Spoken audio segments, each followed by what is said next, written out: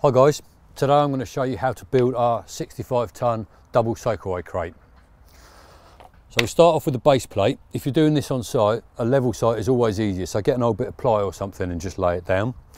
We take our base plate and then we take the outside walls, and the important thing is here that the lugs are always on the outside, and you'll see it makes sense because there's a mitre on the corner.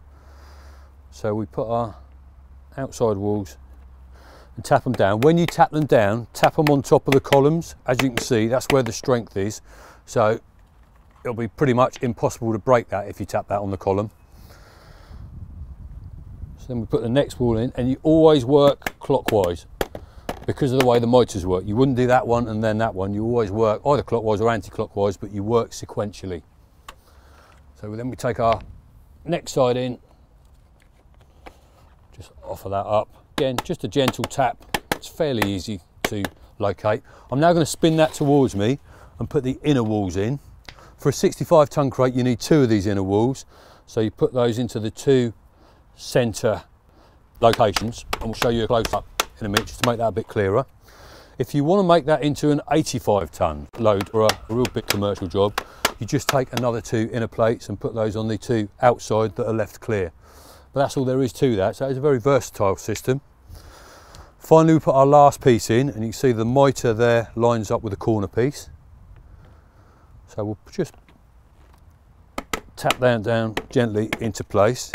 Now, if there is a fiddly bit, it's this bit. So we're putting our top plate on now to make our single. So what I tend to do is just pinch the mitre in on the corner, just to make sure that that's exactly as you want it. Give that a tap down like that. So I've done an L shape there. I've gone from one corner to another corner. Now just use your hands to line up these centre plates, and then when you're happy that's right, just give that a quick knock down. That's it, that's all lined up nicely. Once you've got the centre ones in, the rest will follow suit. So you can just tap those down nice and gently. I just had to pull that one in because it wasn't quite lined up. So that's a single crate.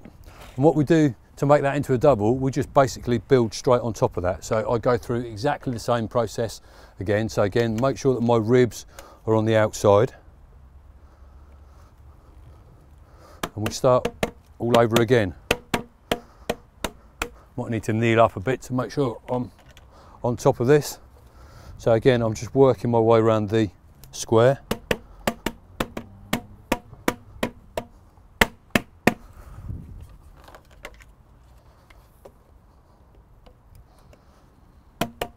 Once you've done a couple of these, it should take you probably about 3 minutes to put a double together.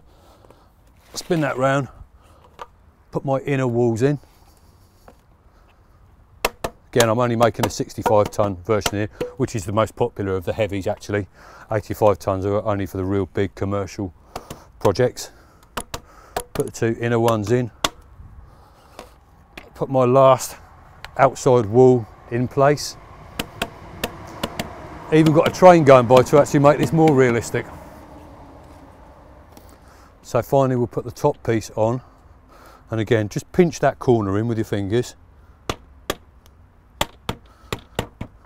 So I'm just going along that L shape, so along one wall, back along the other wall. I'm just going to line those inner plates up again and make sure that I'm completely happy with those.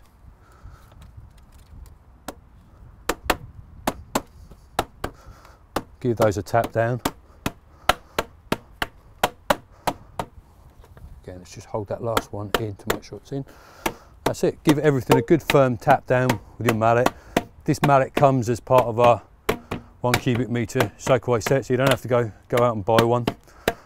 That's a 65 tonne double crate put together. As you can see, that's not going to come apart, that's nice and strong. And 4 of those makes up a cubic metre Soakaway set. As we've seen today, these crates are really robust. They have to be. They have to withstand vertical pressures of 65 tonne or even 85 tonne if you put those 2 additional plates in. So provided you hit them in the right place, you're not going to damage them. If you hit them in the wrong place, if your hammer slips, again, not really an issue if you make a slight crack on it. It won't affect the integrity of the Soakaway. if you have a real mare and you manage to smash it, give us a call. We do sell spare plates, so it's not a problem for us to get another one out to you, and they're not particularly expensive. Whilst we're talking about expensive, value for money, we would always recommend you buy these self-assembly and put them together yourself, because if you're trying to shave a few quid off a project, this is a really easy way of doing it. As you've seen, only takes 3 or 4 minutes to put a crate together. You'll probably do a Soakaway set in 12 minutes, so there's a meaningful saving for doing that. Hope that helps. Hope it's been of assistance today. If you do need any more help, give us a call or take a look at the website. Otherwise, thanks for watching, and we'll see you again soon.